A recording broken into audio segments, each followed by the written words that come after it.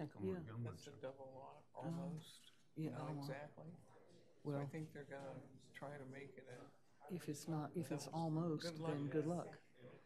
Well, but here, that's okay, what he plans on doing. here's, the thing, the lots on Ken are undersized, so they may have to get a variance before we can petition. Sure, well, they wanna, So, I'm gonna go ahead and start. they wanna put a driveway in front. Have you walked by the house? It has massive yeah. pine trees. Nobody. Welcome, everybody. Hi, this is the meeting of the Trees and Green Infrastructure Committee for the City of Rehoboth Beach.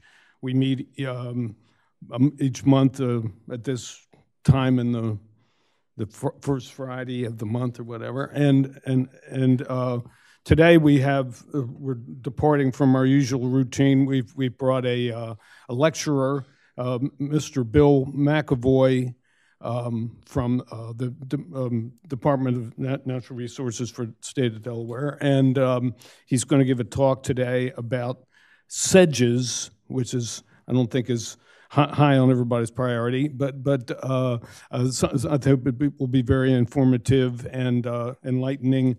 And I'll give you a little bit more about it. First, I'm obviously opening the meeting. I just have a couple short housekeeping tasks to take care of. It. One is roll call, and I'm gonna just give her attendance. Mr. Van Horn, Present. there you go. Ms. Gay, Here. Ms. Duncan, Here. Ms. Jones, Here. We're all here. We're a group of 7, and some of our folks couldn't make it today. But anyway, we have a quorum, and we're prepared to do business here. I'm going to start the meeting. Well, I started the meeting about 10:03, and we're just going to go into Mr. McAvoy's talk. I also want to make mention that an individual came with some materials here from Master Gardeners, and you're more than welcome to take those, later at the end of the meeting, whatever. And I appreciate those being provided. Okay, and we have another member joining us. Okay, hold on for a second.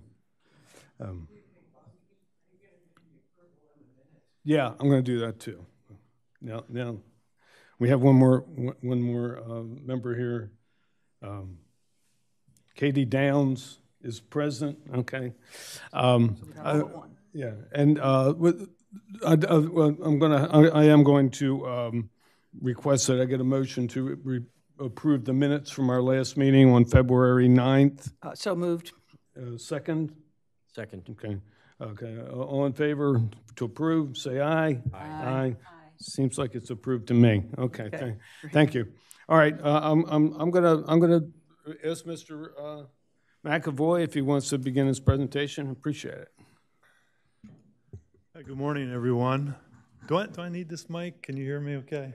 Yeah. Because I'll probably fade away from it. Yeah.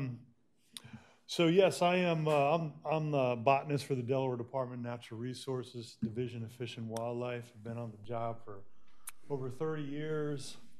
I've been studying the flora intently for that amount of time. Not just Delaware, but Delmarva Peninsula, and actually the coastal plain of Eastern North America. I've been studying the flora of, and I've been invited today to tell you all about the wonderful world of sedges, the sedge family of Delaware, the Cyperaceae. Cyperaceae is the botanical name for the sedge family. And I'm going to probably give you more information about sedges that you need or would ever want to have. So buckle up, and here we go. Let's see, I need to put that on. There we go. Okay, so the sedge family here in Delaware is our focus, of course.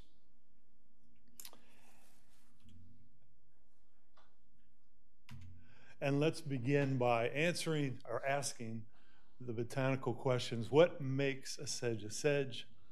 And how do you distinguish sedges from grasses and rushes, which are closely related to sedges and are often confused with sedges? So Sedges are herbaceous plants, and they are either annual or they're perennial. A majority of them are perennial. So all perennial sedges have rhizomes. Some species have short rhizomes, and they form clumps or little tussocks, and they're classified as cespitose. Some species of sedges have elongated rhizomes, and they form these dense, wide-spreading stands or populations. They're classified as rhizomatous. Some species of sedges have their foliage that originate from the base of the plant, and they're called basal. They're low-growing plants with short stems and spikes. Some species of sedges are taller and more branched, and they have leaves arranged along the stem or the culm, and they're classified as calling. Now, I pointed these features out, one, to help you distinguish sedges from other species, other groups of plants. But it's also important to know these because it'll help you to identify, select species to use in your landscape or in your garden or in a restoration site. Do I want a species that stays put, is low growing, cespitose, or do I want a species that is tall and branched and leafy, a rhizomatous that spreads out widely? Do I want a low growing plant with short stems, or I want a tall growing plant with that's branched, calling? So important points to keep in mind. Now, the most distinguishing features of sedges are their reproductive parts, or their inflorescences or their spikes. And these distinctive features separate them from grasses and rushes. And I'll use the genus Carex to describe these reproductive parts. So all sedges, the reproductive parts, inflorescences, spikes of all sedges are found at the terminal end of their stems or culms, and they all have a male spike, male flowers. That's the staminate spike. All sedges have female flowers, the pistillate spikes. And each of these spikes are collectively made up of individual spikelets. And these spikelets are just one-flowered. And sedges, they have a very diverse, or can have a very diverse arrangement of these reproductive spikes. For example, Carex baratii, you can find the male staminate spike attached to the tip of the pistillate female spike. Or in the case of Carex sclerosa, you find the staminate male spike at the base of the female pistillate spike.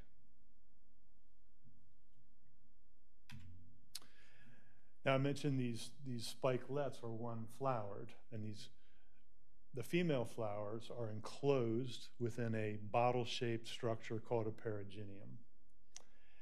And often the periginium is extended into a beak, and at the tip of the beak you often find two teeth. And from the opening of that beak, you find the stigmas, which is the reproductive part of the flower that collects the pollen. And those stigmas can either be 2 or 3.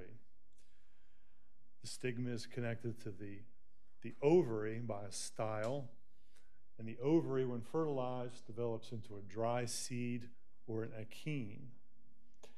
And these perigynia, the shape and size of these perigynia, are very, very important diagnostic features of a sedge, as well as the seed, the achene, very important diagnostic features that you need you need these to help you to identify different species. And without them, you're probably stuck. You probably will never get to species level. Now, as I mentioned, Sedges are very closely related to grasses and rushes. A lot of times folks confuse them. Rushes are more closely related to sedges than grasses are in an evolutionary sense. But all sedges, the stems of all sedges, they can either be round or they can be triangular. And when they're triangular, they have edges. And you've probably heard the term sedges have edges. Well, not all sedges have edges, so that doesn't always work. They can either be round or they can be triangular. The stems are solid compared to grasses, which are hollow. And the stems of sedges do not have nodes. Nodes are these swollen areas on the stems where branches and leaves originate. You find those on grasses, not on sedges. Now, rushes, the stems of rushes, are also round but never triangular. They're solid, like sedges, and they also don't have nodes on their stems. So how do you distinguish a rush from a sedge? Well, as I mentioned, sedge flowers are only one, or the spikelets are only one flowered. But rushes, the spikelets are many flowered and produce many seed. Also, rushes usually have no to very few leaves on their stem. Most of their leaves come from the base of the plant. And I'll point out that the rushes here in Delaware are represented by the genera Juncus and Ludula. Now, the sedge family is huge worldwide. Thousands of taxa, species, subspecies, and varieties, hundreds of genera. And when you're dealing with a family that large, it's helpful to group the different taxa, organize the different taxa into groups or sections. And those sections are based on morphological similarities between the species. So species that are similar in appearance, similar morphologically, are all organized into a particular section. For example, section Lupulini. Here in Delaware, this section is represented by Carex lupuliformis, Lupulina gigantea, and not pictured, intumescens and louisianica. But you can see by looking at these spikes, these fertile spikes, pistillate female spikes, they're all very, very similar in appearance. And here's a close-up of those spikes. You see really only the major differences are the length and width of the spikes and the arrangement, subtle arrangements of the perigynia. Another thing to keep in mind that will help you to select species for your gardens and landscapes. For example, section Lupulini, they're all wetland species. If you want wetland species, take a look at section Lupulina. They're all cespitose, clump forming. They're all cauline, tall and branched and leafy. All right, as I mentioned, the sedge family is huge worldwide. You've got 100 genera. Here in North America, there's 27 genera. Here in Delaware, there are 16 genera. Taxa, species, subspecies, and variety over about 5,000 worldwide, 843 here in North America, and 248 taxa here in Delaware. So it's a big family. Summarizing the sedge family here in Delaware, as I mentioned, 16 genera, 248 taxa. Of the 248, 228 are native. 20 are non-native or non-indigenous. Non-native are those species that are not native to North America. They usually come from Asia, Europe. Non-indigenous taxa, they're native to North America, but they're not native to Delaware. They're usually recent arrivals here in Delaware. They're either intentionally introduced or they're here due to the breakdown to natural barriers to dispersal. Of those 20 that are non-native, non-indigenous, 4 are invasive species that outcompete and displace our native sedges and other native vegetation. The majority of our sedges here in Delaware are wetland species grow in poorly drained soils. 71%, it's a lot of them, compared to 29% that are upland species growing moist or very well-drained sandy soils. Just comparing the sedge family to other large family here in Delaware, the grass family is the biggest family in Delaware, with 277 taxa, followed by the aster family, 256, and then the sedge family, 248. It's a lot of species to deal with, and I know every single one of them. After 33 years, you get to know them all. Let's talk about some of the rare sedges we have here in Delaware. Nearly 50% of all our native sedges in Delaware are rare. 100 taxa are rare here in the state. Of that number, 25 are historical or extirpated. Historical meaning they have not been seen or reported anywhere in Delaware for 20 or more years. Extirpated mean they're gone, never to be seen in Delaware again. I'll point out that species rarity is a result of the destruction and degradation of habitat. That's the number one cause of species rarity. Non-native invasive species are also a real threat to native vegetation, as well as overbrowsing by deer, also a huge threat to our native plants. Here in Delaware, we have 9 taxa that are globally rare or uncommon, uncommon throughout the world.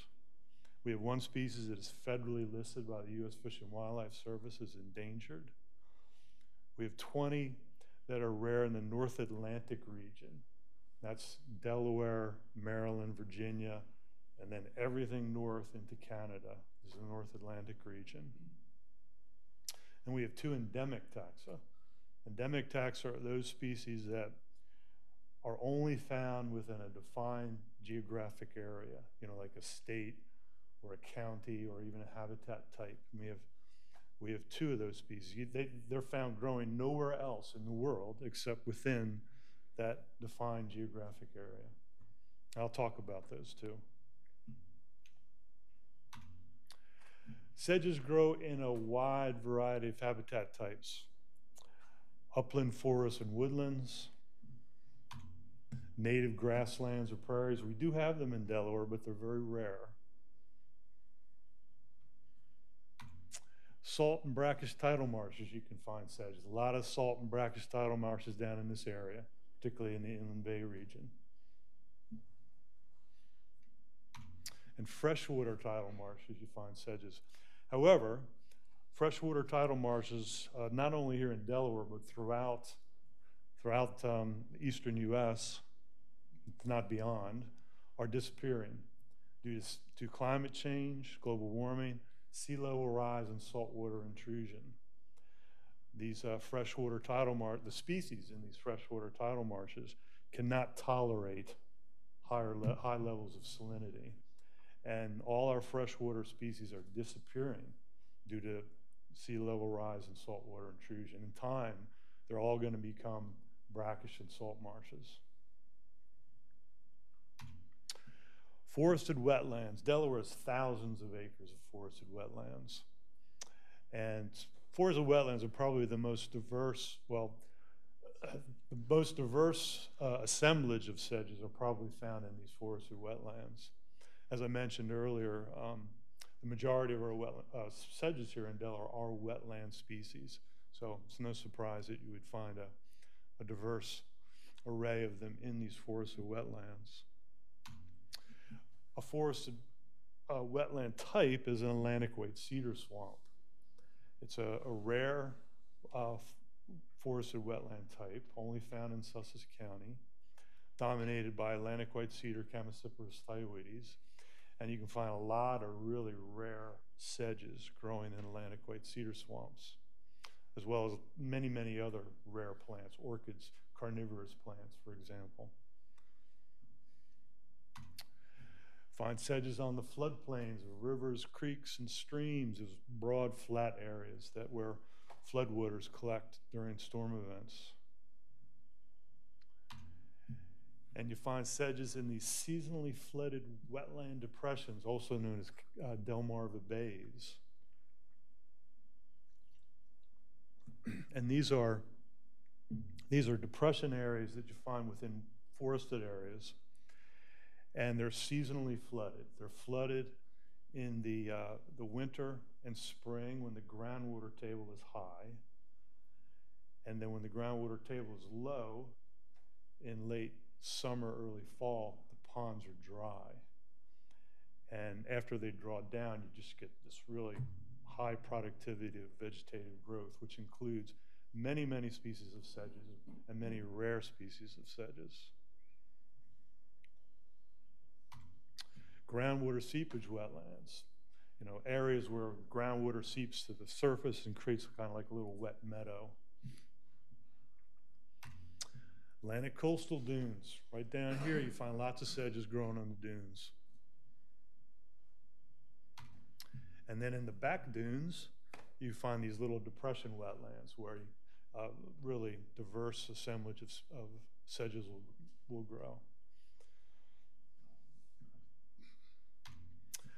So let's discuss the 16 genera that Delaware has here within the sedge family. And I've arranged these slides phylogenetically, which is a way to show the evolutionary history and relationships between groups of organisms, and in this case, sedges. And we'll start out with the genus Scirpus, represented by 7 taxa here in Delaware. And this is Scirpus atrovirens, the black rush. This is cespitose, grows tall, about 4 to 5 feet tall, grows in wetlands. It's calling, very leafy and branched. You see the reproductive spikes, inflorescences here, really attractive sedge, I think. And our next genus is Eriophorum, represented by 2 taxa. This is an image of Eriophorum virginicum, the tawny cotton grass sedge. And this is a rare sedge, grows in wetlands, very peaty, acidic wetlands. The other species in this genus is Eriophorum gracili, which is extirpated in Delaware. Last time it was seen in the state was in the 1890s. So this is an image of Eriophorum virginica in flower. You can see the stamens here. Here it is with mature seeds, mature achenes. It looks like a cotton ball. And this cotton-like substance are filaments that are attached to the seed. And they help to disperse the seed a distance away from the parent plant. But when it's in mature fruit, it's a really interesting looking plant.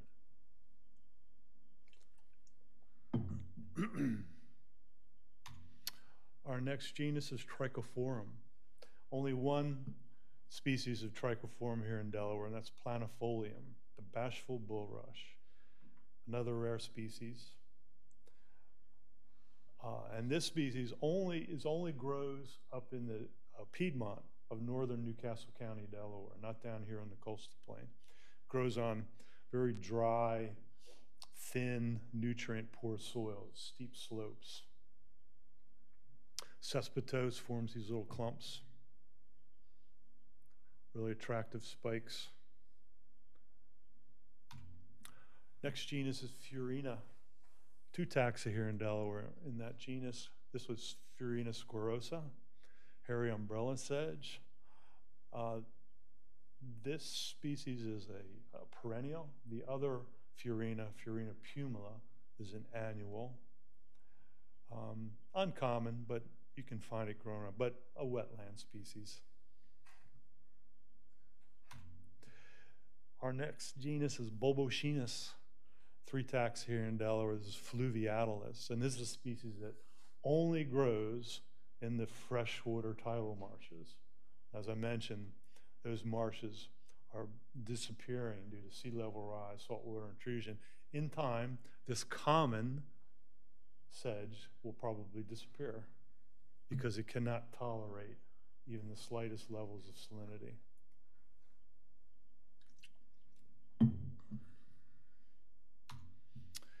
Next genus is Chenoplectus. This is Tabernae montani, the soft stem bulrush, represented by 5 taxa. I know this is a species that is offered commercially. Works very well in backyard garden ponds or on edges of ponds, wetland species. The stem, it can be 3-4 feet tall.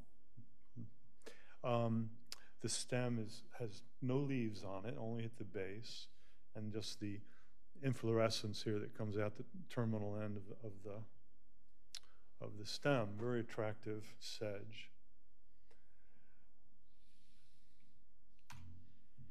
Our next genus is Chenoplectiella, and represented by 5 taxa here in Delaware. And I've chosen this particular species to show you because it is a non-native invasive species. Chenoplectiella mucronata, highly, highly aggressive, highly invasive. It's a wetland species.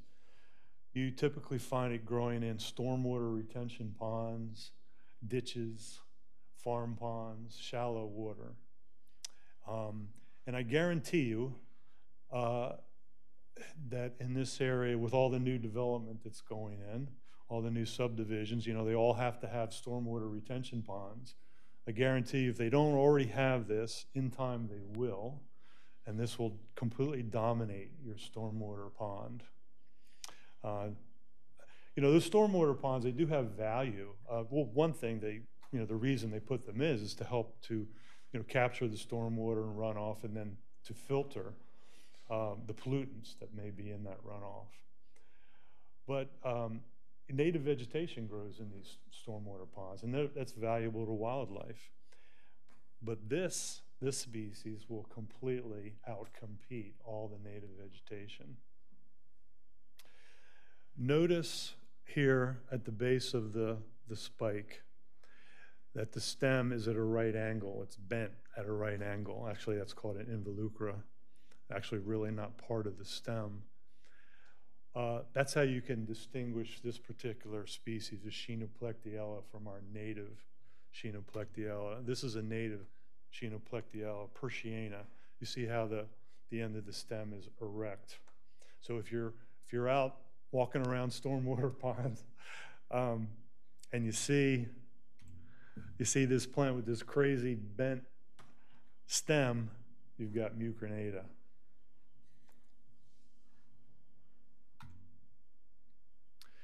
Since we were talking about non-native invasive species, I might as well mention this one, Carex kobomugi.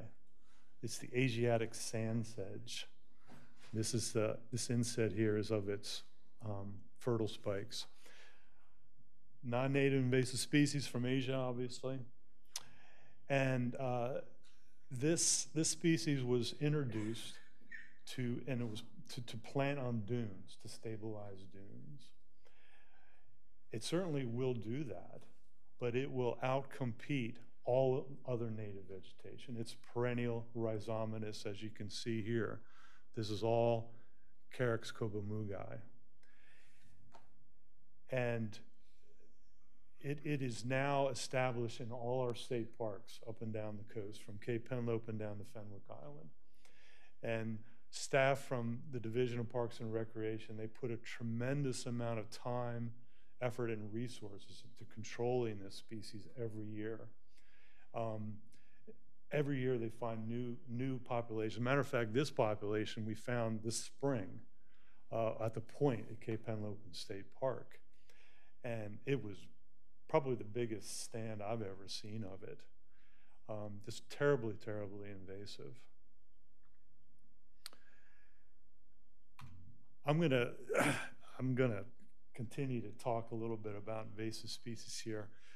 Beach vitex, Vitex rotundifolia. This is not a sedge, of course.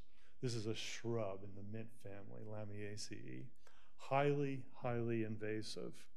It was also introduced to stabilize dunes. Here on this side of the fence, you can see how it dominates. And then it's creeping towards this foredune. This is all native vegetation here. In time, this will completely outcompete and displace all the native vegetation. If you want to stabilize your dunes, use native vegetation that have evolved and adapted to this type of environment. Native vegetation will stabilize the dunes just as well, if not better, than non-native species. So please, if you live on the beach, you want to stabilize your dune, plant native vegetation. And this is also another species that is now showing up in all the state parks, and they're gonna have to put a lot of time into controlling this one as well. So how do you get rid of it? I mean, Well, is it they usually use herbicides to kill it. That's the most effective, efficient way to do it. Yeah, a lot of chemical. Is that the same for the carops? It sure is, yeah.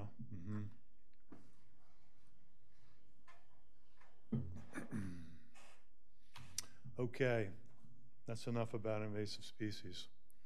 Our next genus is Eleocharis. It's a large genus here in Delaware, 44 taxa. This is Eleocharis obtusa.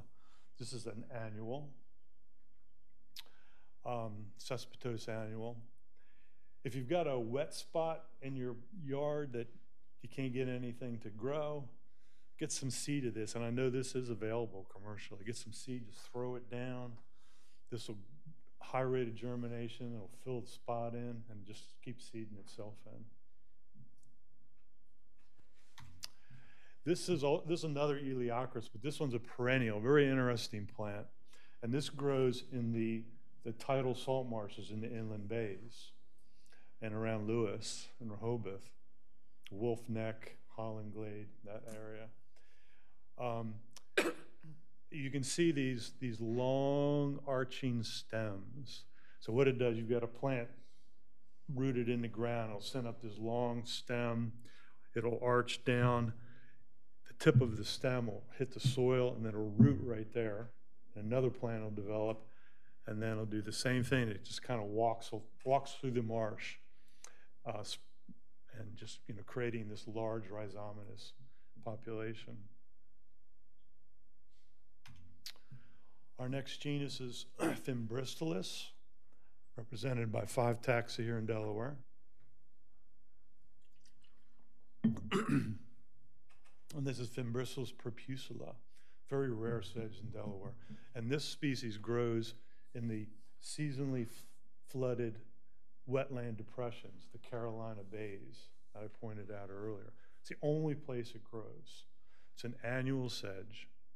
And when the ponds are dry in late summer, early fall, the seeds germinate.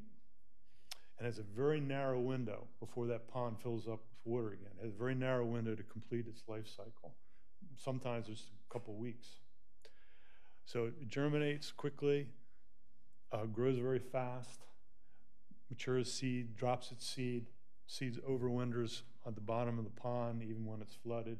When the pond draws down again, seeds germinate, just repeats the cycle. The species is entirely dependent on this habitat type, the fluctuating groundwater levels. Doesn't grow anywhere else. Another Fimbristalis, caroliniana. I show this one because it's really common in the ditches along Route 1 when you drive from Dewey Beach down to Fenwick Island. Really common in the roadside ditches along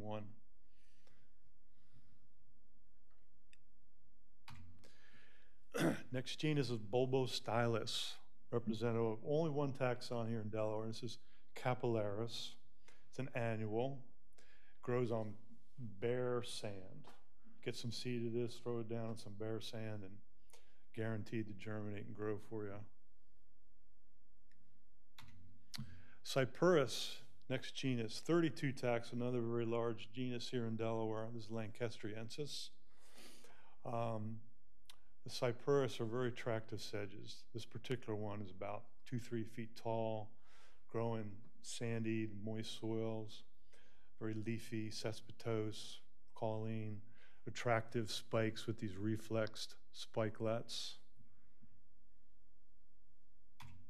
And Dolichium arundinaceum, our next genus. This genus is monotypic, meaning it's represented by only one species, just one species is found within the genus Dolichium, and that's arundinaceum. Common sedge, wetland sedge, rhizomatous, very leafy. You can see the spikes here in the axils of the leaves.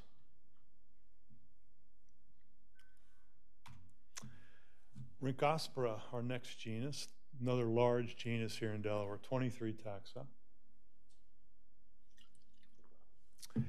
And the seeds, you can see the common name is horn-to-beak sedge, and the achenes, here at the tip of the achene, you see this long appendage here, like a horn or a beak. Rhynchospora, the genus name, rhyncho, means horn or beak, and spora means seed, so beaked or horned seed.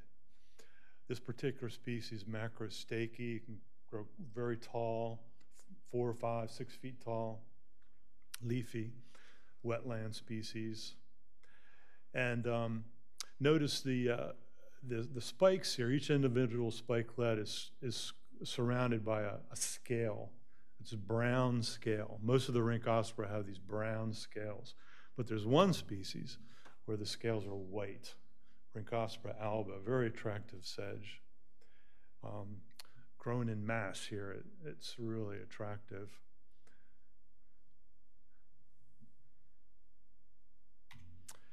Here's another Rhynchospora. I'll show you this one because this is one of the endemic species, one of the 2 endemic species that Delaware has, actually endemic to the Delmarva Peninsula. Only known from Sussex County, Worcester County, Maryland, Wicomico County, Maryland, and Dorchester County, Maryland. Nowhere else in the whole world does this species grow. Rhynchospora mesoatlantica, and it only grows in those seasonally flooded depressions, the Delmarva Bays. And this species was actually, just a few months ago, formally, officially recognized as a species new to science. Prior to that, we called it something else that I won't get into. It's a long story, actually, but we always knew that this was different. That the name we did call it just didn't fit. It was different, but we just couldn't, we couldn't key it out. We couldn't properly identify it. But it was just recently studied by taxonomists and determined to be new to science. Next genus is Caladium, Caladium marascoides. This is the only species we have here in Delaware. So rhizomatous sedge, grows in wetlands. I showed you an image of the inner dune depression wetlands. There's little wetlands in the back dunes. This is where this species will grow. Really attractive, I think. I think all sedges are attractive. I love the family. That's my favorite group of plants to study. Scleria trigomerata. This is in the genus Scleria. And all the seeds, the achene of the genus Scleria, they're white. They look like little golf balls or little eggs. Very, very unique to the sedge family. And our final genus is Carex, which I touched on earlier, talking about reproductive parts. And this is the other endemic species, Carex titanica variety cambii. Well, actually, the genus Carex is huge in Delaware, 132 taxa. It's the largest genus in the state of any family of plants. Now, this particular species, it grows in groundwater seepage wetlands. I mentioned that earlier. This is endemic to northern Newcastle County, Delaware. One population in eastern Cecil County, Maryland, and I think 3 populations in southeastern Pennsylvania. I think Chester County and Delaware County, I believe, are the two counties. So extremely rare plant, globally rare. And this is also under taxonomic review. It'll probably be described as a full species. Right now, it's listed, recognized as a variety of Carex titanica, variety cambii. But once it's the study is done, it'll probably, at least I hope, that it'll be named Carex cambii. And cambii, that species name cambii, is for William Canby. William Canby was a botanist from Delaware, from Wilmington, Delaware. And he was the first person to discover this plant, so that the variety was named for him. But again, it's most likely a distinct full species, and hopefully it will be named Carex cambii. Now, you're probably all familiar with a trial that the Mount Cuba Study Center did a couple years ago on Carex, and they published this research report on their findings. You can get this report. If you haven't seen it, you can get this report online. And they trialed a number of different species of Carex, just looking for, horticultural value. And so I'll go through a few of those species that ranked high in their research. One being Carex bromoides, the brome-like sedge. It occurs here in Delaware. And this is how it grows in the wild. It's a wetland species. It's cespitose, forms these clumps. This inset is of its fertile spike. Of course, Mount Cuba, they're amazing up there. They can get wetland species to grow in upland soils, or upland species to grow on wetland soils. I don't know how they do it, but despite its wetland classification, you could probably grow this in moist, shady soils. In the wild, it grows in forested wetlands, in shade. Another species that ranked high was Carex stricta, the tussock sedge. Beautiful, beautiful sedge. Mature plants form these giant tussocks. It's cespitose. Very, very beautiful when it's in flower in the spring. Another wetland plant that they seem to be able to grow in moist upland soils. But here it is in the wild. Now this species is a very valuable species to this little guy, the bog turtle, the endangered bog turtle. And the bog turtle only lives in wetlands where the tussock sedge grows, because it lays its eggs here at nestled down in here in the base of the tussock. It'll only lay its eggs on the tussock sedge, nowhere else. So if there's no tussock sedge, there's no bog turtle. Here's another one that ranked high, Carex jamesii. Now this is an upland species, grows in moist soils. Cespitose, forms these nice little clumps. But also a very, very rare plant in Delaware. It's only known from one small population up in northern Newcastle County. Carex pennsylvanica, Pennsylvania sedge, also ranked very high. Now this is rhizomatous. It forms these broad patches, and they find this, to be a good alternative for lawns, this species. Here it is growing in the wild. You can see it doesn't grow really dense, at least in the wild. I mean, if you grew it in your garden, good rich soils, it would probably be a little more dense. But I find that if you plant within these stands of Carex pennsylvanica, like wildflowers, particularly I like the blue-eyed grass, Cicerynchium angustifolium, just really nice contrast when you plant that within the Pennsylvania sedge. Here it is in flower, early spring. And here's an image of someone who is using it as a lawn. Looks like a steep slope where it's growing, probably a spot that's not real easily mowed. And one great thing about these sedges, if you use it as a lawn alternative, they only grow so high. So you don't have to mow it very often.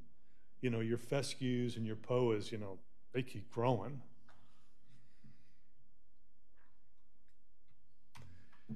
Now, this is their number one sedge that they trialed. It came out higher than any other sedge. This is Carex woodii, wood sedge. Now, this is not native to Delaware. It's more Midwestern distribution, and in the East, you only find it in the mountains. So it's not native to Delaware.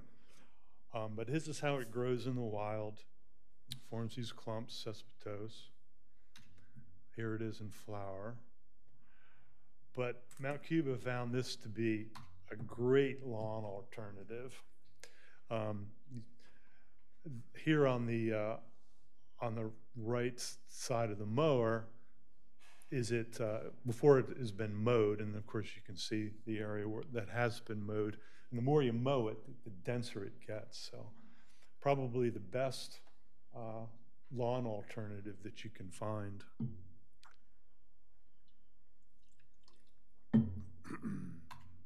Now, there are several sedges that they did not trial that I think would be very good in a landscape that I'm familiar with in the wild, such as Carex radiata, eastern star sedge. You can see these spikes kind of look star-shaped. Cespitose clump-forming sedge grows in moist sandy soils. Probably be good down here. And a very, very close relative is Carex rosea, the rosy sedge. Now, Carex rosea and Carex radiata are in the same section, Stellulati. You can see the similarities between the two species. This is a great plant. As you can see, I mean, the picture speaks for itself. You know, you plant this en masse, and you have a question?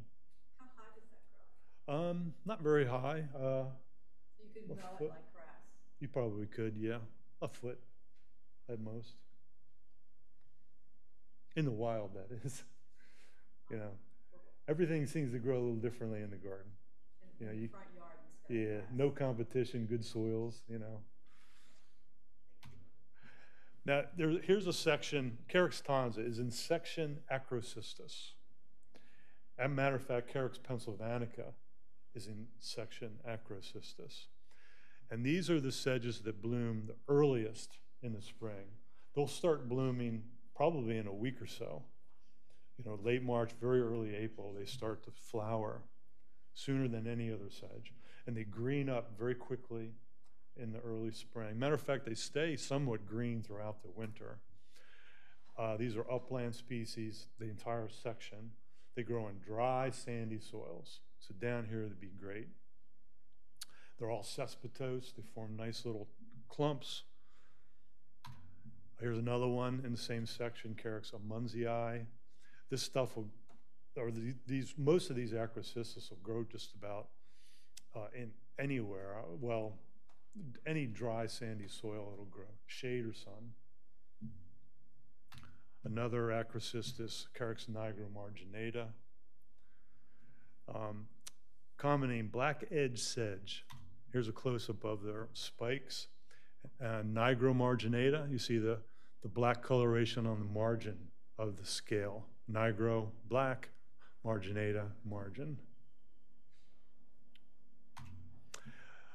This Carex lurida is not in Carex section acrocystis, it's a different section, but this is a great sedge. This is a sedge will grow anywhere. It's primarily a wetland species, but it'll grow in upland, moist upland soil. Matter of fact, I've seen it growing in clay soils that turn to concrete in the summer, and it's still growing very well. Really attractive inflorescent spikes. Forms these big tussocks. Really nice, nice sedge, easily grown. And I believe I've seen a seed for this for sale commercially. You just get a packet and throw it in a spot, and it most likely will germinate for you. It grows in a lot of different places. If you've got a house on the beach, plant Carex silicea. This is a species that only grows on the dunes, nowhere else, but on the dunes. It thrives there. It can compete well there. Massive amounts of spikes. It's a cespitous sedge, perennial. Carex intumescens, I mentioned section lupulini earlier. Gigantea lupuliformis lupulina. This is also in the same section. Really attractive sedge. Moist, shady soils. Cespitous perennial, colline, leafy branched. This is another great little sedge. Upland sedge, grows in moist, shady soils. Carex glaucoidea, the blue sedge. Foliage is a beautiful blue-green, stays green throughout the season, or throughout the year, I should say. This is it growing in the wild. Here it is growing in your garden, you know, in rich soils without much competition. You know, it's more robust. And finally, something that's not a Carex, Scirpus pendulus, really attractive sedge. You see those pendulous inflorescences that hang down. It's a perennial. Gets about 3-4 feet tall. Plantus en masse, and it's just really attractive. And with that, I will conclude this link here. If you're not familiar with the flora of Delaware, you can go to this address, and the entire flora of Delaware you can find here, not just sedges, but the entire flora. All kinds of different information about the flora of Delaware you can find at this website. Any questions? Excuse me, can we have people asking questions come to the microphone, because we're recording this, and I'd like to have the questions, if that's okay. One here. Did you got it? All right. Okay. I guess I have a question for the committee. On my street, you know, the first 10 or 15 feet belongs to the city. And in our case, you know, we've planted right to that edge, and then there's grass. So if we were to dig up the grass and plant sedges, what's the city going to do about it? I mean, you know, on Henlopen Avenue, I mean, the people on Henlopen Avenue have certainly taken over the city right-of-way. There's plants and bushes and grass and all kinds of stuff in it. On my street, they really haven't done that. But if we want to take up the grass that's there and plant some of the hedges that he's talked about, or sedges, what can we do that? What will happen? As you well know, that policy has shifted back and forth like the sands of time. Yeah. So we don't have an answer for that. But Okay. I mean, it's something to pose. Well, we looked at trees, but yeah, we decided that we'd never stand a chance. Yeah. So, but this seems like it's environmentally a good thing to do. Blah blah blah blah blah, and maybe You're you right. know maybe that might. I don't have an answer Okay. other than it's like asking for forgiveness rather than, you know, Right. it's really the Right. key to this Well, whole I don't thing. want to talk about people who do that, you know, like the Okay. converted basements. And Okay. then my next question is, where do you get these plants? Where, if I wanted to buy sedges, you know, some of the sedges you talked about, where do I go to buy them? Well, unfortunately, there's not a lot that are offered commercially.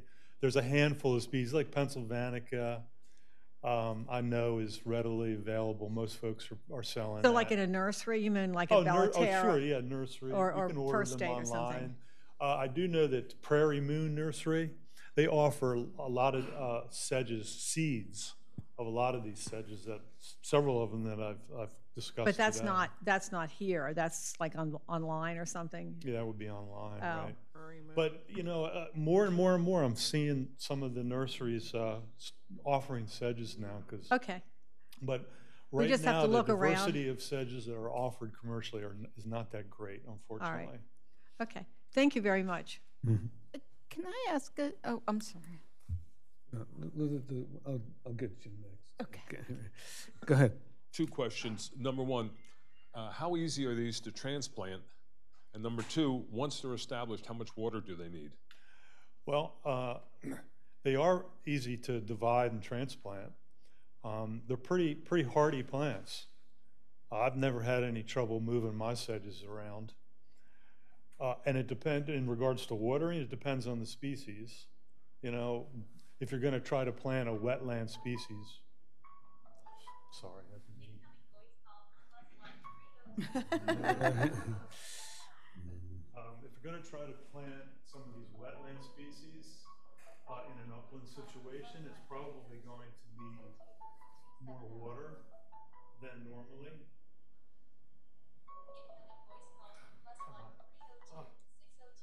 Sorry about that. Sorry. Yeah, you may have to water some of these species that are like poorly drained soils a bit more if you're going to grow it in an upland situation. The ones that you said were lawn alternatives. Yeah, like the Carex pennsylvanica, it grows in dry sandal soils, but you never have to water it. Just wait for it to rain. That's all. Just come up. Okay, so this is kind of a two-part question. First of all, when you talk about sedges as a lawn alternative, can any of them take any kind of foot traffic? Because when you think about what people use lawns for, that's significant. The other one is, how does one establish a lawn of sedges? Can you seed them in like grasses? Do you have to plant plugs? And that kind of gets to, where do you get these things in the first place? Yeah.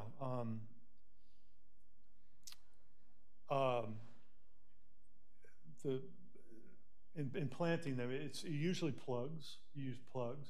Like the Carex pennsylvanica, I know you can buy flats of that.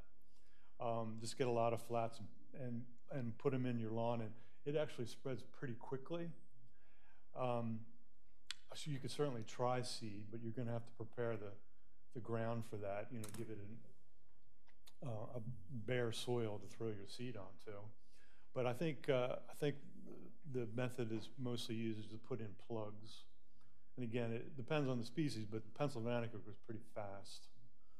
And I'm not that familiar with Carex woodii because it's not native to Delaware. But I noticed at the Mount Cuba trials, you know, I went up there every once in a while to see what was going on, because I actually had provided a lot of the plant material for them. And I would see this Carex woodii in the bed, and it was growing pretty fast. So it's probably like Pennsylvania can grow pretty fast. What was the first part of your question? I forgot. Oh, foot traffic. That's right. Yeah, some species seem to be pretty tolerant of being trampled, particularly those acrocystis. They're pretty tough. You know, like the Pennsylvanica and the Tanza and the Munzii. Yeah, so I'm not sure if that would be a real concern. Okay. I'm going to have Katie. How would Carex laxicolmus be being established as a sedge in a shade garden? Yeah, Carex laxicolmus here in Delaware, in the wild, it grows in wetlands. Okay. So usually floodplains. Not super wet, just usually moist ground. Mm-hmm. So it would, in shade, in moist soils in your yard, it would probably do very well, actually. Okay. And would that be a sedge that you could mow, or probably not? No, it's a cespitose sedge. It's in the wild. It's not very leafy. It has very attractive foliage, you know, the blue-green foliage, but not much of it. It doesn't spread much, so I don't think that would be a good alternative for lawns. Okay. You know, an attractive sedge for the garden, certainly, right, but not for lawn. Okay, thank you. Yeah.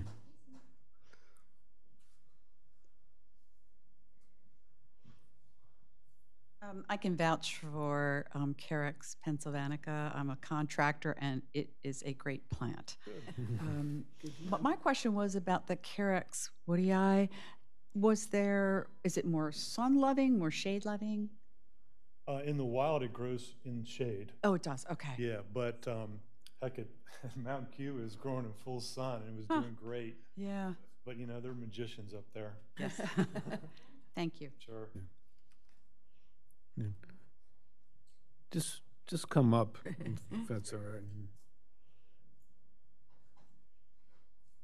I just wanted to share some potential information for the folks that are looking for sedges. I know that there's going to be a Water Family Festival and native plant sale at the James Farm, and that's scheduled for Saturday, May 4th from 10 to 4. I attended it last year, and I know there are vendors from all over the place that are bringing native plants for sale. So that's a possibility. You can look it up online. Center for the Inland Bays and DNREC both have information online about the native plant sale on the 4th. Thank you for that. Okay. I just want to mention that this our talk is being recorded, so you can go back and listen to it. It's not immediately, but usually within a week or so. Oh, no, within a day. Oh, it'll be later today? It's immediate or with, yeah. Okay. Okay, so you can access it from the city website. Okay. Hi, thank you. We have a small clump of Carex something or other, 5 or 6 plants that we bought at East Coast, you know, at the end of the year sale. Clumpy, 10 inches or so. I don't want to mow it. It's very nice in the spot that it is, but is it something that periodically we should shear it, like liriope, like grasses, or just let it go? Because it does get a little ratty looking. I mean, it's been a great plant, but. Yeah, yeah, you probably could do that, and it wouldn't be harmful to the plant. Certainly, you know, late in the season after it's completed its life cycle. I earlier in the presentation, I pointed out Carex lurida, the sallow sedge. It was a great plant, would grow anywhere.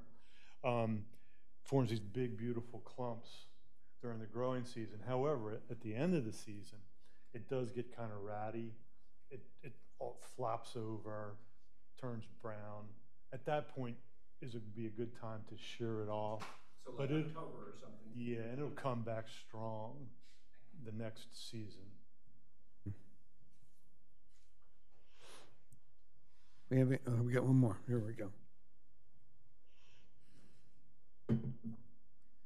Thanks, Bill. Inland Bays Garden Center is actually specializing in native plants. Now there's a lot of requests. I'm in the Delaware Master Naturalist Program. The biggest 2 things that we have on our agenda are probably dealing with invasives and getting more people to put native plants in their lawns or businesses or landscaping. But the more we request native species plants at our favorite nursery or landscaper, the more they will supply them. So it's all about supply and demand. It's a business, we understand that, but Bill could probably speak to the difference between native species and cultivars, what the advantages are or disadvantages. Yeah, cultivars, I'm sure you probably all know, those are usually hybrids, selections between 2 species in the same genus. You know, and the propagator is looking for a particular trait that's valuable, attractive to the gardener, and also known as, you know, the species that it's the parents of that cultivar, you know, they're known as the straight species, and then the cultivar is you know, the combination of the 2, again, to find a favorable trait that's good for the garden. Those species, there has been some research done on cultivars about their value to wildlife, and for the most part, wildlife tend to avoid the fruit or flowers of cultivars You know, there are some species of wildlife that will nectar or eat the fruit, but for the most part, they don't. They're more attracted to the straight species. So, you know, when you're looking for native plants for the garden, that's one thing to keep in mind. The straight species versus the cultivar. Well, I think I'm going to call it here. Okay. Who learned something today? I did. Okay. Thank you very, very much for coming down to